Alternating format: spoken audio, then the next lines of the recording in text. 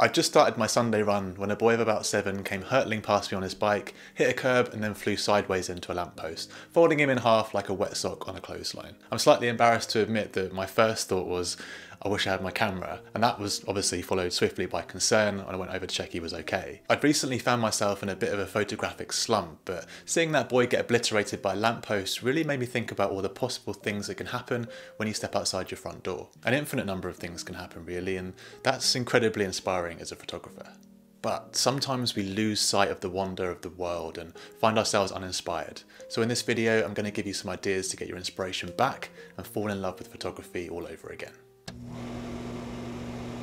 A lot of us live in pretty dull places. We can't regularly wander the streets of a city like London or Paris, or risk life and limb trying to walk among the lunatics on bicycles in Amsterdam, for example. We have to make do with what we have, and often that isn't enough for us. We complain or find excuses, or perhaps not surprisingly, lose motivation completely to go out and take photos.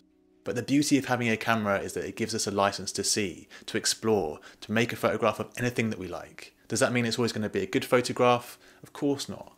Does it mean it's much harder to make meaningful work in a boring place?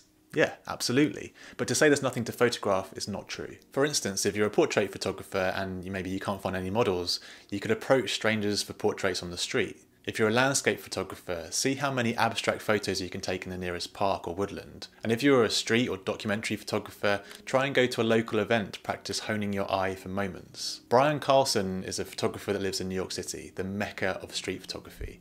And what does he do? He takes photos of trash, literal trash on the street, and his photos are brilliant. There's trash everywhere around the world, but he as an artist thought of how to turn that into something thoughtful and meaningful using his camera. The great American photographer William Eggleston took photos of abandoned lots, gas stations, condiments on tables. His photographs? Spectacular.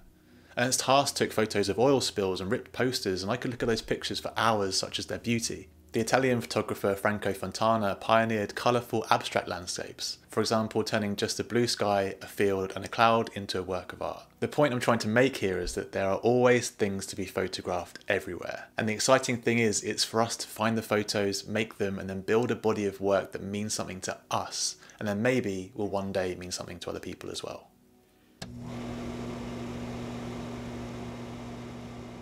I live in a pretty medium-sized town in the Cotswolds in England, which many people love to visit on holiday for some reason. On the surface I used to find it dreadfully dull, but I've come to appreciate it a bit more the further along I've gone on my photographic journey. There's actually quite a lot going on here, a mix of social classes, the racecourse brings a certain crowd and festivity to the town, and there are also regular events, so yeah, I should probably think myself lucky to be living here really. The other day I was out in town, and on the way back home I noticed a 7-foot robot outside the town hall. It's not something you see every day, and of course I took some photographs. I didn't know what I was going to photograph that day, and actually I didn't really even know what I was looking for, but I went out with an open mind and I saw something worth documenting.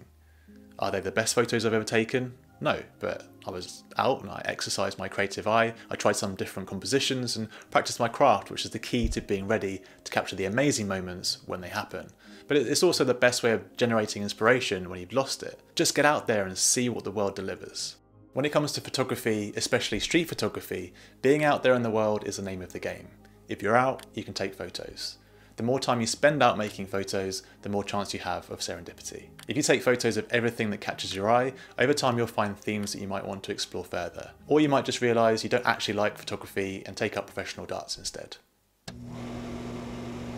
When I don't know what to photograph, or I've had a string of bad luck on the street, or I feel my work and my creativity has gone a bit stale, I sit in my office, flop open a photo book or two, and then within half an hour it's like I've had a mainline hit of inspiration.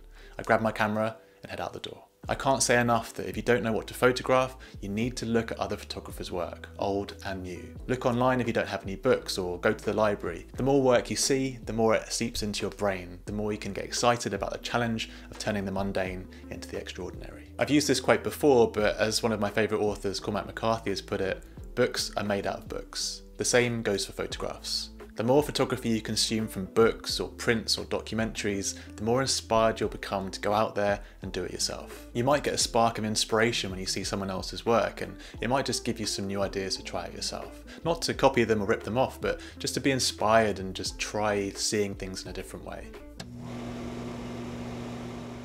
Photography is all about seeing, a stranger with character or charm.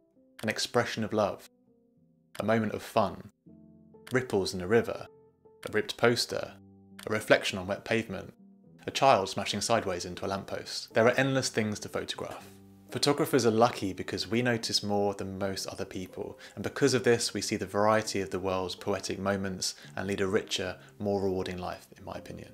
I love to go running, but sometimes I have to force myself outside. The motivation is lacking and the weather's awful. Running headfirst into the wind for mile after mile can be so hard to keep going, but sooner or later I come to a turn, the wind's at my back instead, pushing me along, and in that moment, all's right again. It's the same with photography or anything creative really. When you feel you've lost it, you can do two things. You can keep going or you can take a break for a while, but all you need to do is just not give up. Ultimately, what you choose to photograph is up to you, but there's a whole world out there and all you have to do is explore it, even if that only means walking out your front door and down the high street. With enough perseverance and curiosity, you'll find something important to capture and keep for the rest of your life. One of the biggest problems when you have a lack of inspiration though can be not having enough ideas, especially if you're stuck in a boring or quiet place. So check out this video next where I explore some ideas for how to make better photographs regardless of where you live.